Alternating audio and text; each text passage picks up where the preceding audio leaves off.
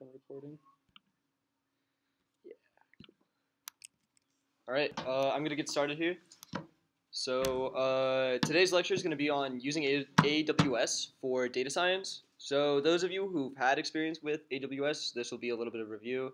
I hope there will be a few slides that'll be useful for you guys, but for the rest of you, I think this is probably one of the most essential parts of data science and actually just like anything related to software engineering in general, because AWS is like a really critical skill, or just general server management is going to be very important for your future if you plan on doing anything related to software engineering or data science or anything like that. Cool. So agenda is pretty short. Why servers, and then I'm just going to demonstrate how to start an instance on AWS. So let me give you a scenario here. So let's say you're training a cat versus dog classifier. You're about 30 minutes away from starting class, and you find out that your laptop is overheating, your fan's just going crazy, and your accuracy is barely improved. Your battery's dying, and like you only have a limited amount of time before you can actually, well, while you can still train before your battery dies and you're busy and you have to use your computer for something else. So what do? You can, one, hope that your classifier finishes training. Now that's pretty unlikely because like you're really low accuracy, whatever. So the next step would probably be like, okay, what if you just stop training now and you resume when you can charge back up again? But a common problem when you're like running a algorithm or you're training something is that you probably just forgot to set up something to save your progress. And so what's going to happen is you're like going to end your classifier and you're going to basically have to start from square one again, and you lose all that time that you've already spent training. And then your third option is just to give up, change your field, and then go become one with nature. So it's a great option. Yeah, you can do that anytime. Please talk to me if you want to try it out. It's pretty fun. But that's also pretty lame. So you can you lose a lot of that progress. You lose a lot of that time that you spent here, and so do as you will. Realistically, we just need a better solution than that, all of those. And so, as you've probably guessed, it's train on a server, specifically with AWS. So training on a server basically just allows you to use a completely different hardware and located somewhere else, so that you can just run your data science models, or train your data science models. So the great benefits of this is that it requires a lot less laptop power, because when you connect to that server, you're basically just asking for the shell commands and everything. And then you can connect from anywhere, so it doesn't matter whether or not your laptop explodes or something that day. You can always find a different computer, go to like Corey or something like that, and then use those computers there. And then additionally, you'll probably use better hardware than your laptop. This is especially important with things like neural networks, where the best hardware to use is traditionally like graphics processor units, GPUs, because those just happen to work better with matrix operations, which are very critical in neural networks and a lot of machine learning applications in general. Now, probably the biggest con about actually using a server is how much it actually costs. So if you build your own server, it's probably going to end up in the several $1,000s. Like, there's an MLab server right now that's costing us like $7,000, and it's ridiculous. It doesn't work right now. So clearly, it was that's been a lot of pain. So not only that, I guess not only does it cost money, it actually costs a lot of time to build it and everything like that. And that's something we're learning as a club right now. So yeah. However, we can get rid of this con right here. We can move and use Amazon Web Services. And so the great thing is, as a student, you can actually get $100 of free Amazon credit. I tried to make that very clear through Piazza Post and everything. So if you haven't done this yet, go to AWS Educate right now and get your $100 of free Amazon credit. What's up? It's okay, here's the great thing. So you have 3 Berkeley email aliases, and so like do as you will with that. And so and if you're in MLab, we can get you more emails. So okay, but yeah, the great thing is though, Amazon has a free tier. So if you just really want like a computer that's just running on the cloud, you don't really care about the hardware, you just want something that will run even if your laptop's off, then you can use the free tier, which has kind of a basic instance. It's like 2 gigabytes of RAM and like, I don't know, 2 cores of processor. but it's still not running on your machine. So you just SSH in, you connect to it, and then you just let it run. So alternatively, there's Microsoft Azure, which is very similar to AWS. I heard the interface is like okay in comparison to AWS. I mean, AWS isn't that great, but um, Azure actually is offering $200 of credit for students as well. And I think their GPU servers are about the same quality. They're basically the same hardware and everything, so you can use that instead. But I've never used it, so I don't know what to say. What's up, Murtaza? How much does like the money equate to in terms of server time? So actually, I think I get into that the next thing. Oh no, so I'll get into that in a second. But the price of Azure and AWS for like a GPU unit are the same, roughly the same. However, there's a niche thing about AWS that I'm not sure is available on Azure. It's like very likely because you could easily architect it, but I'll get into that in a few slides. So yeah, as I said, I haven't used Microsoft Azure, so if you're gonna go try it, you're kind of in the dark. I don't know how to help you. If you really are gung ho about it, maybe I can go try to learn it for you. But stick with AWS for now. It just works. Cool.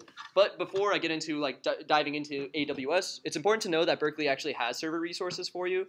So if you really just needed to use something in the order of like a free tier, so just kind of a simple machine that has like very good hardware, but like just run in the background, yeah, you can just use Berkeley's servers. So here's a website right here that I found very useful. It's by a student, Alan Guo. I think he was my TA, or he was a TA in one of the classes I took a while ago, but he basically published a list of all of these servers in all the Berkeley servers that have like the lowest load. So you can go find the most open servers, and you can find your login credentials here. So typically you have to be in a CS class, unfortunately. So if you're not this semester, then you're kind of out of luck. But the way to connect is by simply finding your username through this link. Make sure you've registered and everything. Find your password through the proper forms. And then you just have to run this command in your terminal. So SSH username at whatever server is listed here.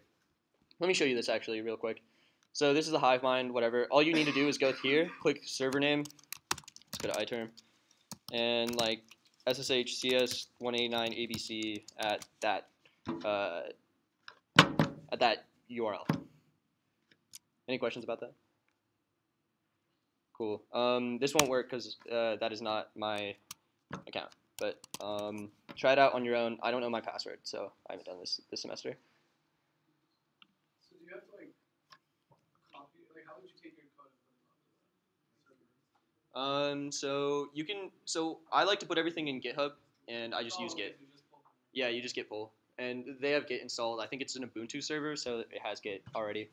There is a problem though. These Berkeley server resources are very limited. Like you can't go in and start installing a bunch of programs. So they have limits on like you're not given admin credentials on the Berkeley servers. So if you're just trying to do stuff with Python, you can get away with it and it works pretty well. So like if you're doing stuff with 189, you'll do pretty well with it. Otherwise, if you want to try to use things like Docker on it, it won't let you because I don't think they've installed Docker on the machines. Or the last time I checked. Install stuff like if you want to use TensorFlow or something. Yeah, so I think you can pip install. There will be one like gotcha though. Is I don't know if you've ever had problems with pip and like just doing regular pip install stuff. The like quick and easy hack for pip, if like something fails, is just do like pip install. Let's say numpy fails.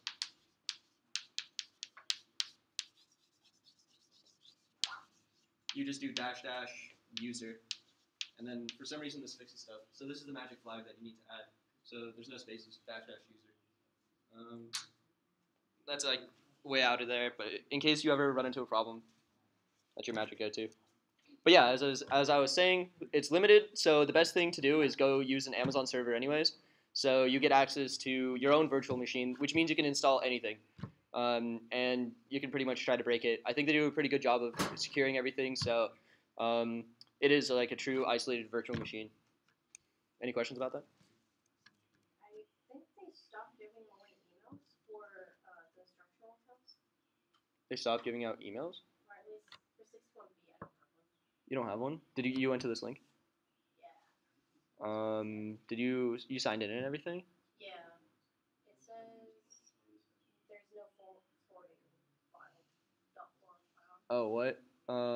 Maybe it's somewhere else. Look up EEX instructional accounts or something. But maybe I'll get back to this after class. Okay, so quick rundown of what AWS is. It is a cloud computing service. So that means it has a bunch of different services it could provide. So the main thing we're going to be focusing on is the EC2 service, the container service as they call it. Actually, sorry, that's something different. Just the EC2 service, Elastic Compute. I think that's what it stands for. And basically just means that there's a bunch of VMs that let you run on a bunch of different kinds of hardware. So depending on what your application is, maybe you would want a lot of RAM or something like that. You could go find a machine that has a shit ton of RAM. Alternatively, if you need high processor speed, you can find that. And then what we'll probably use the most in this class, or what I actually end up using the most, is the graphics card instances. So the ones that provide you with a GPU for relatively cheap.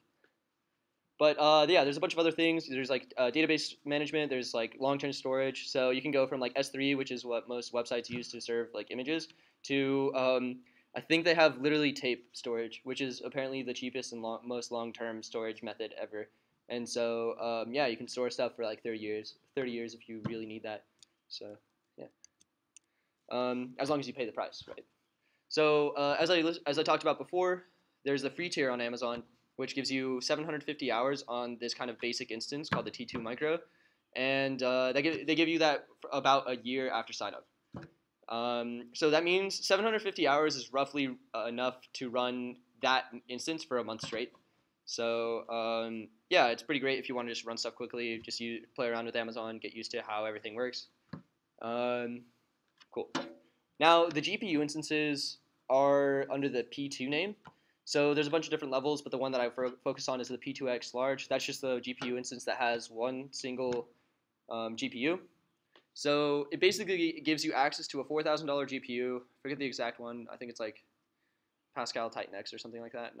Not well versed in this, but yeah, you can compare that to just getting a GTX 1080, which is like top of the line consumer model for $600. Which basically at $9 an hour, it gives you 600 hours, which is roughly a little bit less than a month of straight running. But also you have to consider that when you would buy your own GPU, you have to buy the entire computer as well.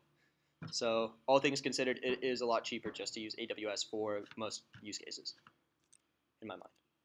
Additionally, you're always going to get the best hardware, and as GPU hardware in particular changes a lot, especially for applications in like deep learning, it's pretty much a good idea to just use AWS for the moment, because that means you can always guarantee you're using the best stuff. Cool. Now, $1 an hour is pretty good, but we can actually keep going cheaper. So there's this thing called spot instances on AWS. Basically, they let you rent pretty much any type of instance for something like 70% of the cost. Or sorry, 30% of the cost on average. For example, the GPU instances under the name P2X large, they go from the standard price of 90 cents an hour down to about 25 cents to 35 cents an hour, which is really nice. That means you're basically triple the amount of time you can spend for the same amount of money. So yeah, super cheap. But what spot instances basically are, they're basically bidded instances. So you're fighting against companies and everybody else who's trying to get GPU time. So what can happen is somebody may come in and they may want to use a bunch of GPU instances for whatever compute job they have. And then they'll end up bidding it all the way up to 90 cents. And so if you choose not to keep your bid at that price, if you choose to set your max bid at like 50 cents, then you may end up losing your data because it'll end your instance and it'll delete your drives if you haven't set it up correctly. But there is a way to avoid losing your data and making sure that your drives are kept, and so you can access them later. But yeah, I've been close to losing like a lot of work through this, so make sure that you're very careful about how you preserve your volumes, and I'll show you how to make sure that you preserve your data with all this stuff. Okay, cool. So I'm gonna run through a demo right now on just like setting up your own P2X large, the GPU machine, and just go step by step, and hopefully I can answer any questions that may come up while I'm doing this. Cool. So first thing you need to do is sign in to the AWS console. Oh, I'm not signed in. So here you go. Go to your EC2 link, and then what you want to do is you'll go to your spot request tab right here, and so you just press this big request spot instances button. And so the first thing I'm going to do is select an AMI, and as a note, I'm just going to use this, but I actually have a deep learning AMI, and it's not my deep learning AMI, but it's another one that I typically use. So this is the one that I have on this account because this is the one I was using for a few other projects. It's called something. So, but you guys can go to deep AWS, and I think it's actually linked in the repo, and you can find this guide right here, which I basically run through the proper AMI to use. So it's MIEJ go deeper, and so this guy just gives a bunch of AMI IDs. So actually, I'll just start from here. What you really need to do is figure out what region you're in. I'll close this real quick. So I'm currently in Oregon, and then I go to the AMI ID, the row in this table, and then grab the AMI ID with respect to Oregon. Go to search for AMI. Go to community AMIs, I think. Cool. And then you see this right here. We have to go deeper. Select this. And now I'm going to select the type of instance. So P2X large. And as you can see here, oh, okay, never mind. So spot price is pretty high right now. Let's see. So right now we're actually in a spike, I think, of usage. As you can see here, this is like in this particular zone, somebody's been requesting like ridiculous. Yeah, I guess that zone is ridiculously high right now. That's really surprising. But yeah, I guess we're kind of in a spike zone. Maybe I could change the regions and it'll be better.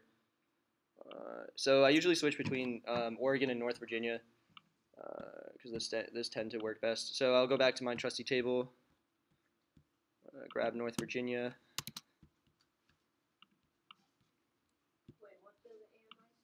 Oh, okay, yeah. Let me take a step back and explain what AMIs are. They're basically just images with a bunch of pre-installed software on them. So this particular one has like a bunch of deep learning software already.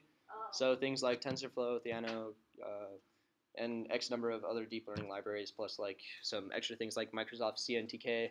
The whole list is available on this repo right here, which is linked to from this guide. I'm fairly certain it's in the repo. Could you check that for me, Shannon?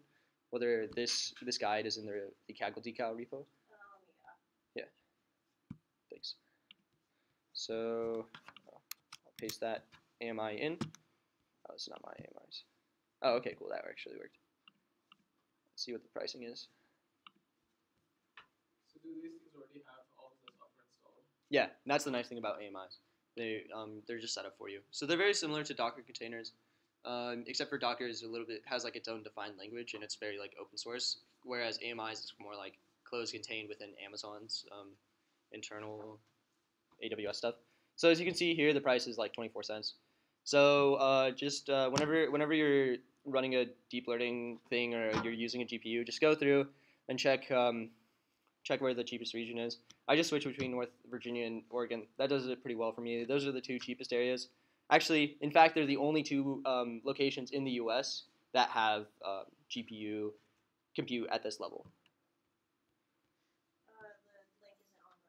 The link isn't on. Is there one in guides? Go into guides and then deep AWS. Oh, yeah. Okay, so it should be in the guide/deep AWS file, all the instructions for this. I'll link it in the slides. Cool. So make sure when you're selecting instance types, you're only selecting P2X large. So I'm just going to close that out, remove that other option.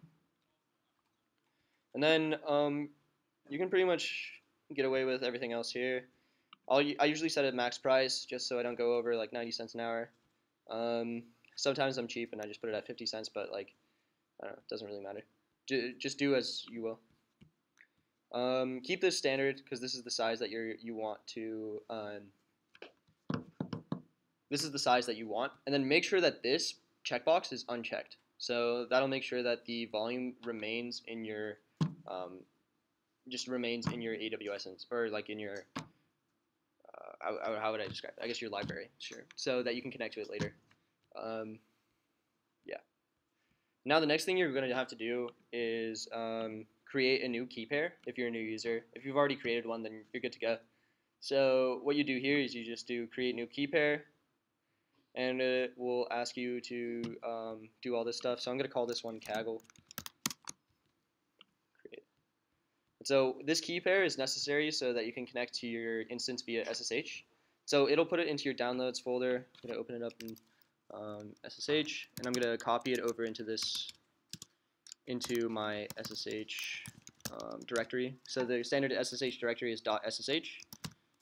Oh, oops. Whoa, that was loud.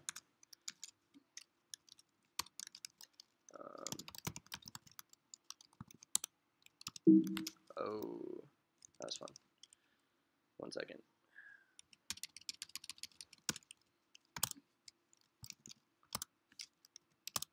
Cool.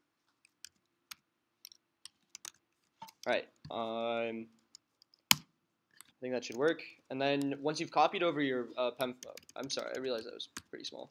So once you've copied over your PEM file, what you need to do actually is change the permissions on that file. So you just run sudo chmod 400 on wherever you put your file.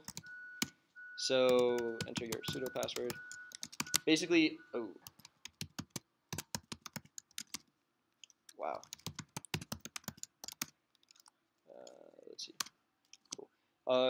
Yeah, so what this basically does is prevents any SSH warnings. SSH will scream at you if you don't have these kind of permissions on there.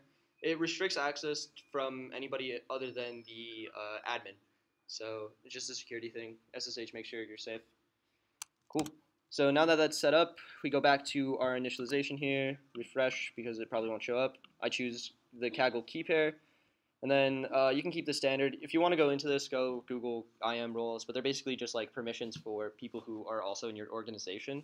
So let's say you're a business, you want to specify who can use certain instances. This is what you'd use to add and remove permissions. Cool. So the next thing we're going to do is modify our security groups. And so what security groups basically do is say like, where can people access your website or access your server rather? And so through what ports or through what access points rather. So for this process, it's very similar to creating a new key pair. So you create a security group. Just press this create security group button. I'm going to call this one Jupyter. Cool. Jupyter Notebook security group.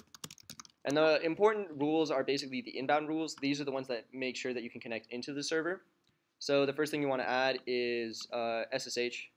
This basically just allows you to connect to the instance. And what I typically do is just make sure the source is from anywhere, because I typically don't use a static IP, so I can't just say my IP or a custom IP. But for most everybody's purposes, you can get away with just having a source from anywhere. And then for the next, I'm going to add, I think, 2 more. Let's do 3 more.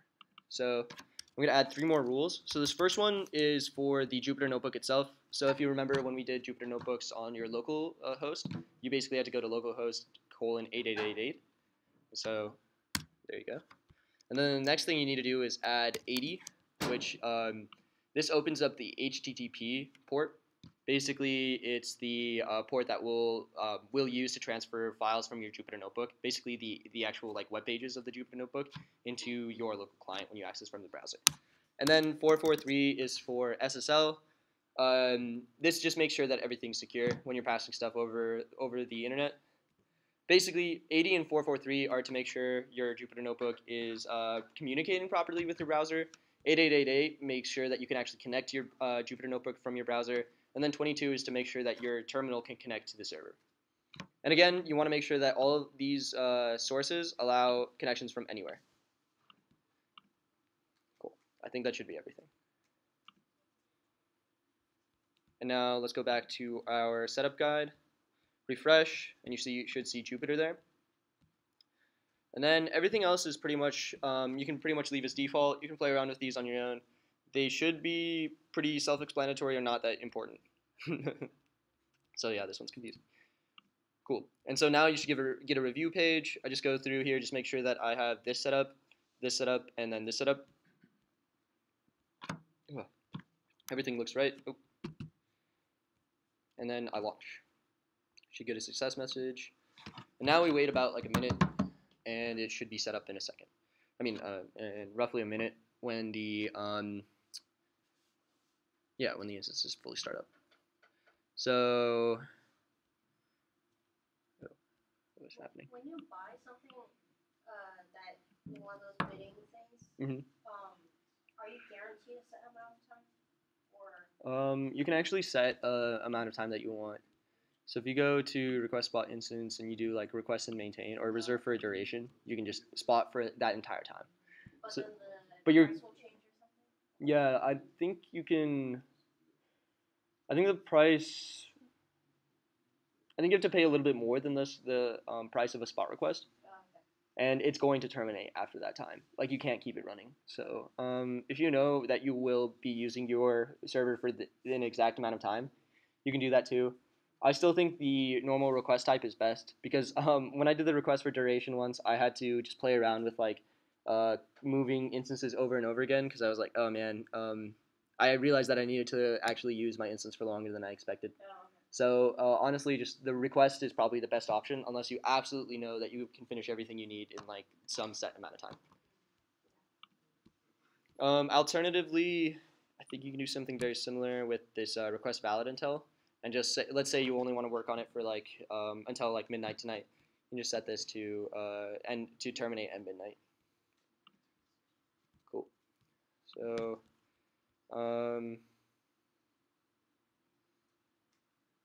what is this? Wait, hold up. I think I may have done something weird, but I'll deal with it later, I guess. Did I really? Just barely? Persistence one time. Well, I may end up just making a bunch of instances, so I'll fix this later. But as we can see here, it's initializing, so it's not yet ready for us to connect, but it'll be close. So I just wanted to go over a few more details, I guess, while it's loading. So I call these gotchas. Literally, these are just problems that I've run into when I've been using AWS before, and like they can end up costing you money and/or credits. But yeah, I'll get into that. So first thing is security groups. If you ever have problems connecting to your instances, it's like 99% of the time it's because the security group is broken.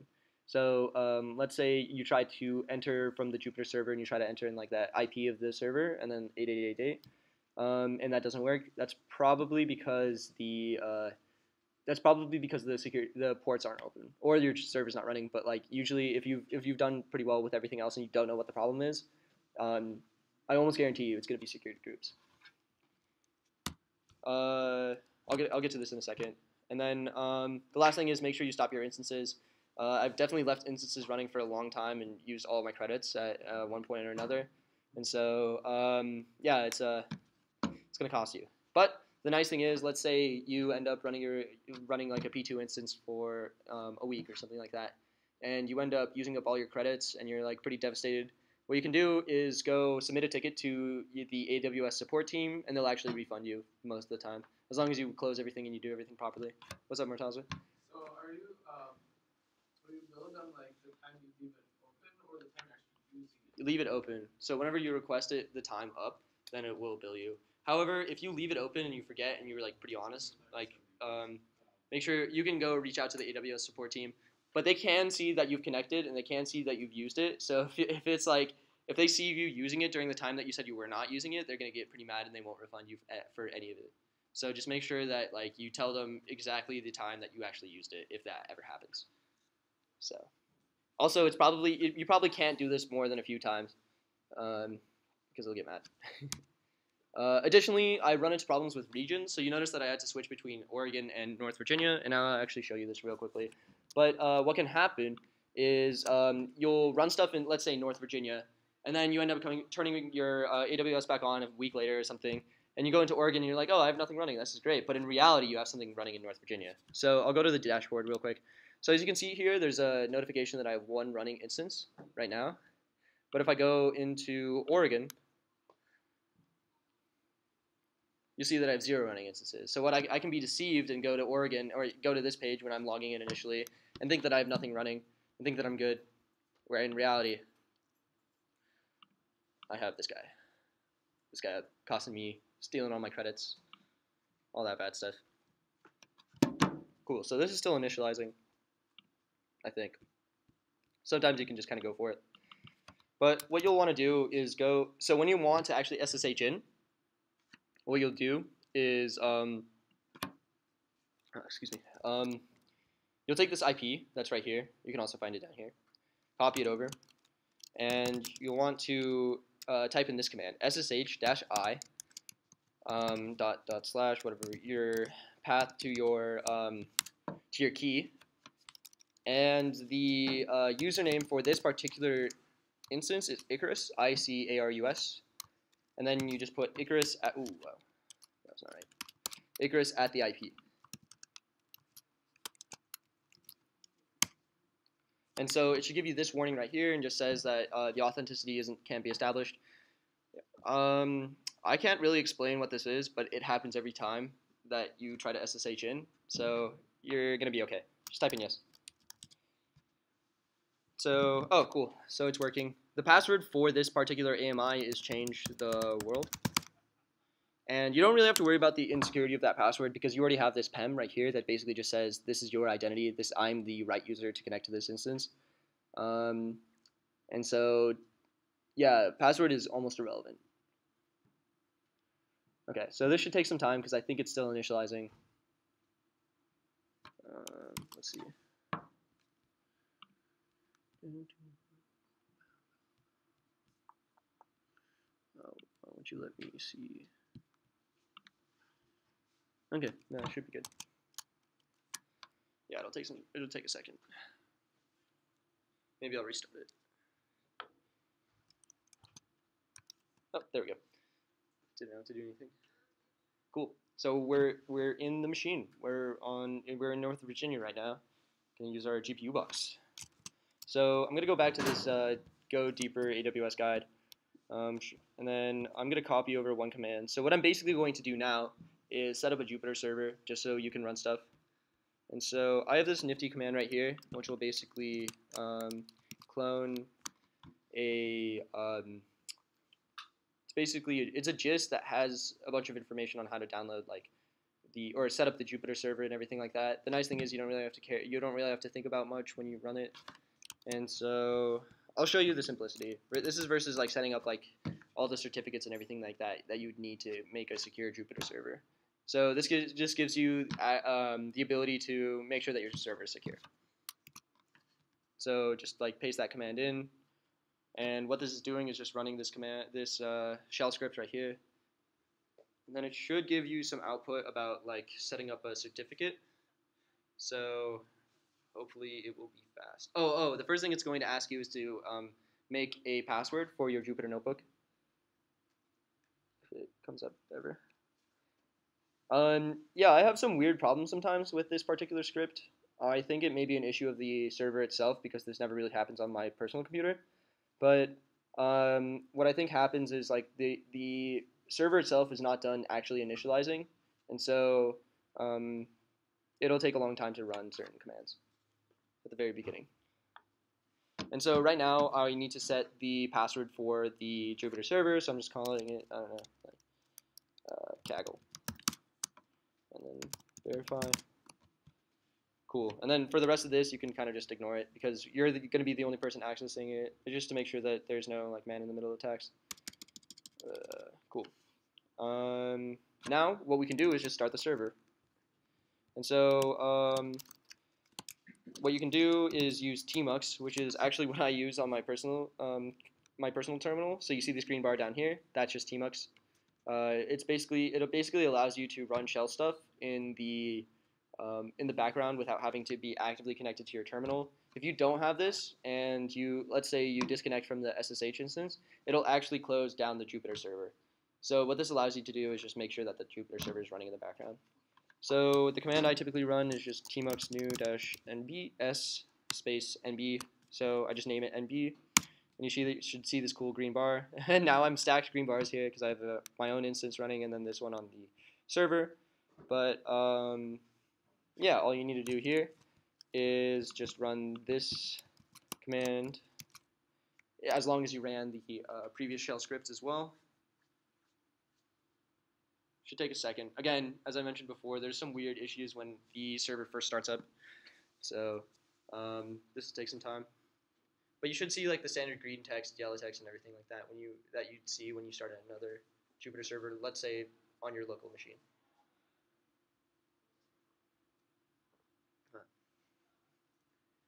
Okay.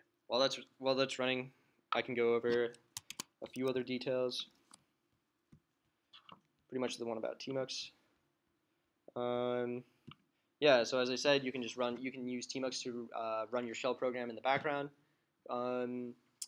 It's really great because you can connect to it at any time by just running the command tmux attach. I'll show you that in a second. But it's also really great because you can do other cool things with it. Like, I mean, I use it all the time because I can do cool stuff with my panes. Okay, I'll show you that right now. So let's say I go into this. So this is kind of the stuff I was doing for work today. Basically, I just have like a bunch of different shells here. And then I have a bunch of different shells here, and then my code in Vim here. It's pretty cool. But I'll go back to this. And so now that we have the server running, what we can do if we want to actually do anything on the server itself, the command to get out of this interface here, but make sure that it's still running, is Control B and then D. Control B first, and then lift your fingers, D. And so what that does is basically detaches from the tmux instance. And then to get back into it, tmux attach. Bam. And so now what we can do is use that IP that we had before, right here. Connect 8888. But the key thing is, because we had to set up those certificates, we can only access it using HTTPS. So here you go. There you go. You should see this connection is not private issue. You should be fine. You set up so the problem is you self-signed your certificates. This is like a security issue with like general websites in general. But because you set up the server and you know that you set it up, it should not be a problem. This is only an issue if somebody compromises the server. If somebody had previously compromised the server, which if you set it up in the last 5 minutes, nobody has compromised your server. Okay, and then you enter that password you set up earlier, and you're in. Cool. And now the great thing is you actually never need to use that shell again unless something breaks with the server. It's because you could just run the terminal from here. And so this particular AMI is a little bit finicky, so I have to sometimes just jump into the bash shell by just running bash. And then the thing I'm going to do real quick is just download some repo I have and then show you guys some TensorFlow on, actually Keras on the GPU. So I can exit this terminal because I've already used what I needed. I have neural network zoo here. Let's just do, we'll do dog classification, cat classification.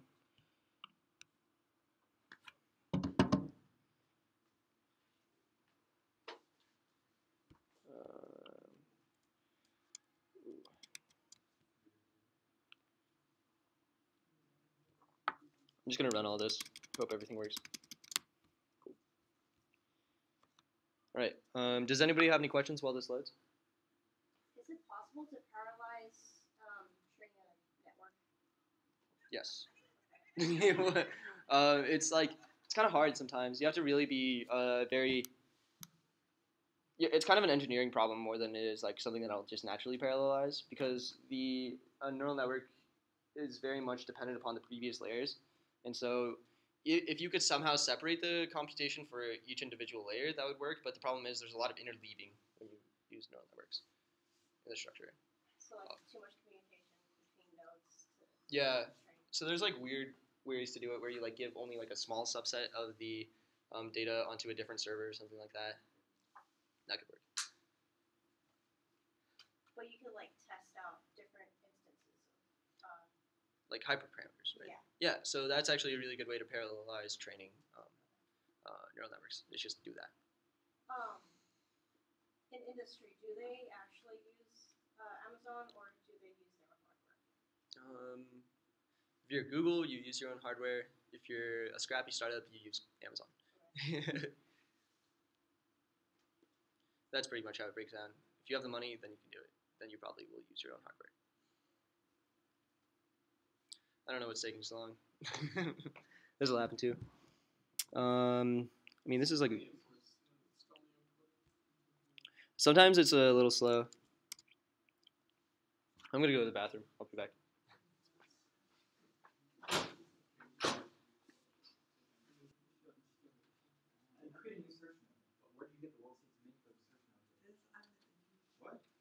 Where do I get the? Okay, so I don't know why. What's the deal? All right. I create a new world state. So I don't create a new world state. Cool. Okay. So yeah, it looks like everything's loaded. There's the cat here that we're gonna classify as a cat. Here's the dog here that we're gonna classify as a dog. Here's some magic neural network action. And then so this first one we're gonna predict the cat, and it predicts the cat with actually a tabby with 62% probability. Sweet. Our neural network is awesome. And then it guesses that this is a Bernese Mountain Dog with 78% probability. And if you actually look that up, that is a Bernese Mountain Dog. Yeah. So this is kind of a like sneak peek into what neural networks are and everything like that. Cool. All right, I'm gonna go home. See you guys.